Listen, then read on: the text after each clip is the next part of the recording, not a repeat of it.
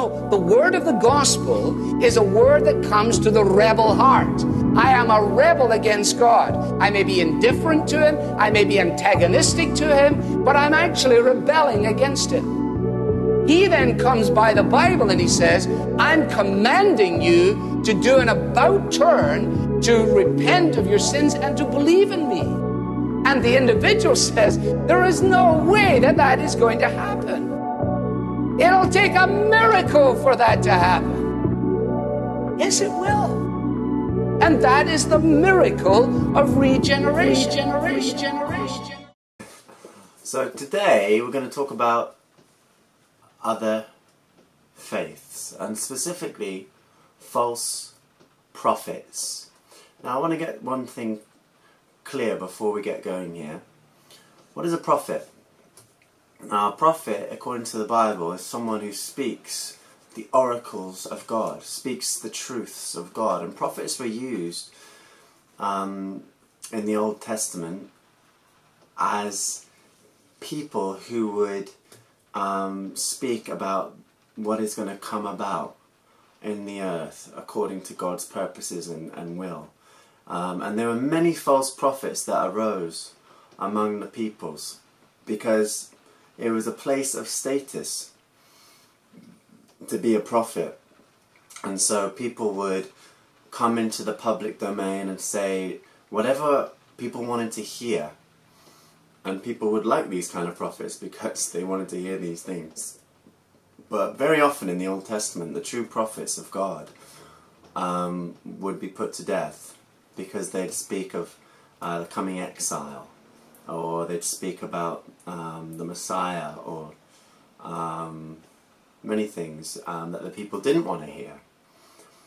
And then we get this amazing revelation in the New Testament that the true prophet of God is Christ, because he is God. He is the Word of God. He is the voice of God, because he is God. In fact, all who trust in this prophet, who is not just a man but is God, the Christ, Jesus, will be redeemed in this life, as in they'll have new life and new revelation and new understanding and new perspective in this life, and will be brought into eternal glory with Christ, who reigns as King. But then we get Jesus himself warning against false teachers in Matthew chapter 7, just after the Beatitudes, which are renowned, which is a section of the New Testament which is renowned for the new covenant of God, the new way of living before God that Christ brings. And in Matthew chapter 7 we get this revelation of Jesus warns us against false teachers. So we get in verse 15, chapter 7 of Matthew, "Watch out for false prophets. They come to you in sheep's clothing, but inwardly they are ferocious wolves.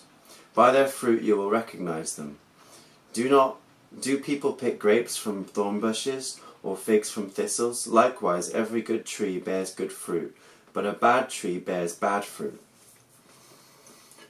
So we get this warning from Christ. So I want to look at the Prophet Muhammad. Now, I know this is controversial, and I know that people might be offended by what I'm saying or about to say. But I do it in love. I do it because I want to speak the truth. And if you want to talk with me about it, feel free to get in touch. But I believe that Muhammad is a false prophet, and that he might have been dressed in sheep's clothing, as in to save a people group or to battle for a people group, but inwardly he was a ferocious wolf. And it says, Jesus warns after, "You'll know these prophets by their fruit." And if we look at Islam in the modern generation, we see that many people go out killing in the name of Allah, which is Arabic for God. But I would suggest that Muslims have a false understanding of God because they've been led by a false prophet, the Prophet Muhammad. And by his fruit he has been known. You know, he lived by the sword.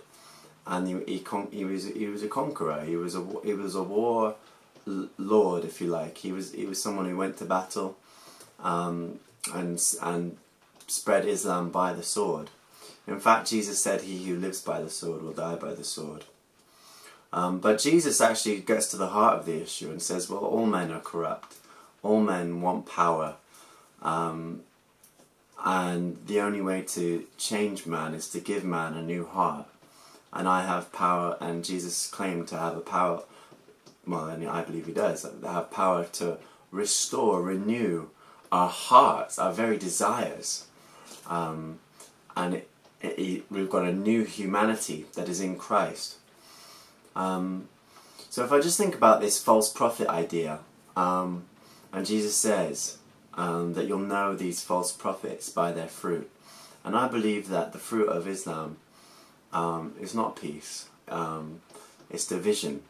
We've had in this nation recently the liberals and the the Islamic consortium wanting to try and bring in Islamic blasphemy laws into the UK.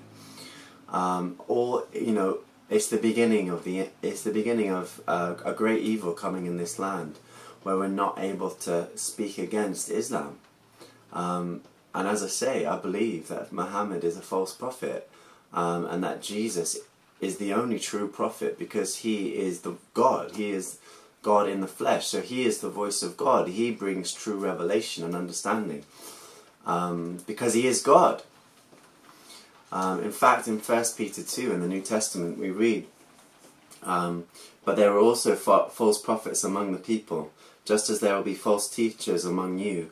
They will secretly introduce destructive heresies, even denying the sovereign Lord who brought them, bringing swift destruction on themselves. Now we have other false prophets in this nation, you know, never mind those that are following the teachings of Muhammad. What about someone in culture like Russell Brand? He is teaching a generation how to think. He's got this multi-faith idea that all faiths lead to the top of the mountain. But that's not biblical understanding. Biblical understanding is that Jesus is the only way into heaven. He is the gate into the garden. He is the way, the truth, and the life. And by no other way, by no other man, by no other teaching shall one understand the kingdom of God. So someone like Russell Brand, the Bible describes as a false prophet. He brings false heresies into the land. You know, other people in this nation in the past generation, someone like Mr. Dawkins, who lived in Oxford, and I lived in Oxford for a few years, bringing destructive heresies into the land. And Darwin bringing destructive heresies into the land. It goes against biblical teaching. The Bible clearly teaches that the earth was made in 6 days, and on the 7th day God rested, and that the earth was made just under 6,000 years ago, 5,780th year of the world being in existence, according to the Bible. But you see, these destructive heresies have got into the minds and hearts of the people of this land, where the earth is millions and billions and zillions of years old, and they just keep on changing the number, and they haven't got a clue. But don't you see, it's against the teaching of the Bible, and it's being attacked, and the truth is being attacked on all sides by the humanists, by the false religious people. We've got true revelation and understanding of God and godliness in Christ being under attack from all sides. In fact, the Bible says in the Psalms that the nations surround me on every side, but the name of the Lord shall cut them off. Well, I just proclaim the name of Jesus, who is the exalted one of heaven, and his name will cut them off. Because once people see the truth, they will be set free from all this false perspective and understanding. So I don't, as I say these things to be, you know, purposely.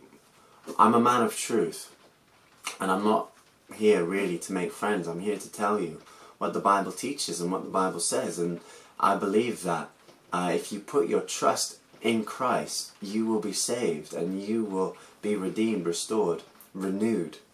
and you'll have life to the full.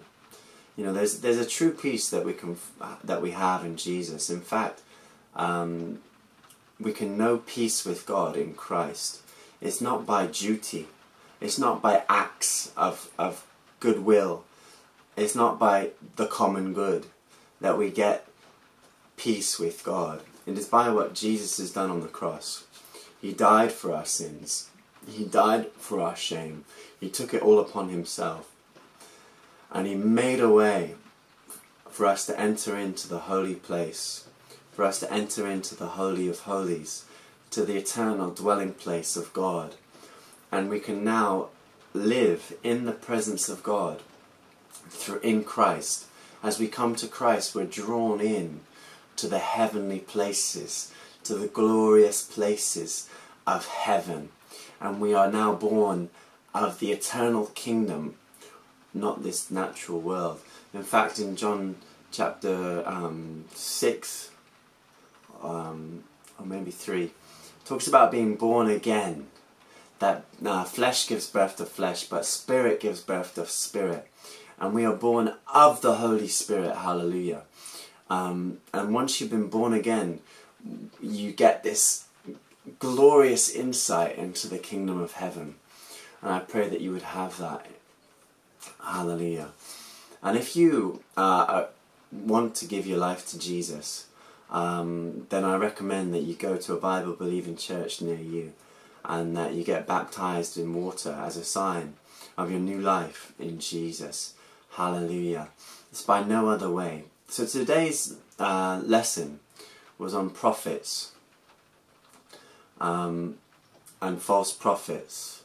And the Bible very clearly warns against false prophets. And I've mentioned Muhammad, I've mentioned Darwin, I've mentioned Russell Brand. I could name another. Joseph Smith is a false prophet. He was the founder of Mormonism, or now known as the Church of Latter-day Saints.